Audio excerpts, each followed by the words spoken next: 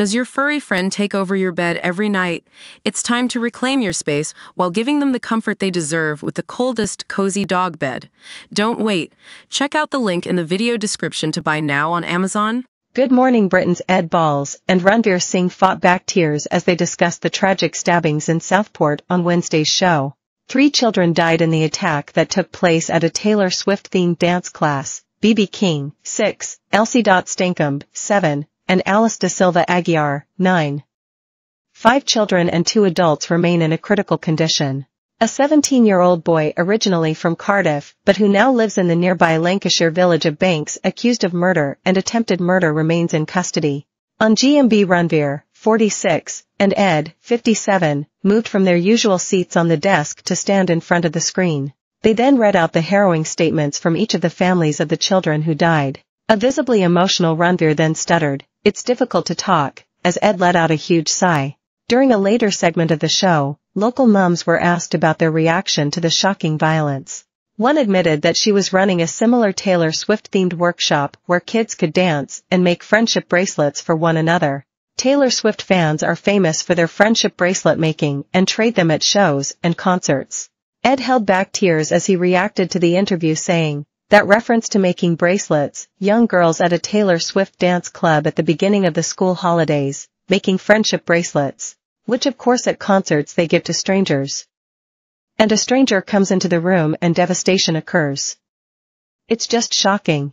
Ranvir paid an emotional tribute to the 3 girls while their pictures were shown on a big screen in the GMB studios, telling viewers, "Good morning, Britain. These are the pictures of the innocent lives that were taken far too soon." It comes as the mother of the little girl, 7, murdered in the Southport knife rampage has called for the violence to end after a night of rioting left 39 police officers injured. Elsie Stankham was killed alongside 6-year-old B.B. King and 9-year-old Alice Da Silva Aguiar in a horrific knife rampage on Monday at a Taylor Swift-themed summer holiday dance workshop.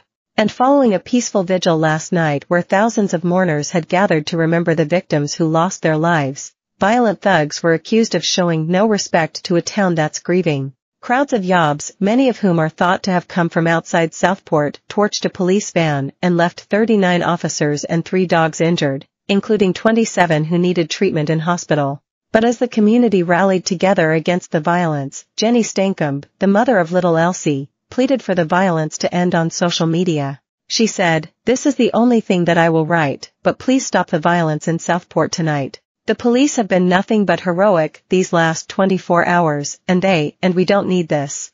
8 other children suffered stab wounds in the bloodbath. 5 are in a critical condition, alongside 2 women who were also critically injured as they bravely tried to save the children. And today the coastal community united to bring order back to their quiet streets. On local Facebook groups, some offered their rooms to people who needed a safe space, while others organized cleanup crews to remove the carnage of the night before. Builders offered their services for free to rebuild walls demolished after thugs threw rubble at police vehicles, and others took to social media to praise brave officers.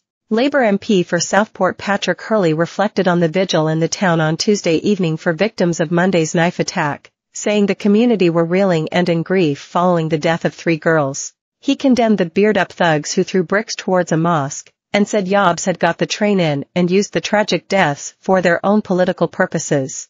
Speaking to the Today program, he said, "These were thugs who got the train in, these were not the people from Southport. They were using the horrific incident on Monday, the deaths of 3 little kiddies, for their own political purposes, and actually to attack the very same first responders and the very same police, who had been on the scene on Monday, were then being pelted with bricks the day after by these thugs. There's no way to describe that other than to say, it's utterly reprehensible and we must identify these PE.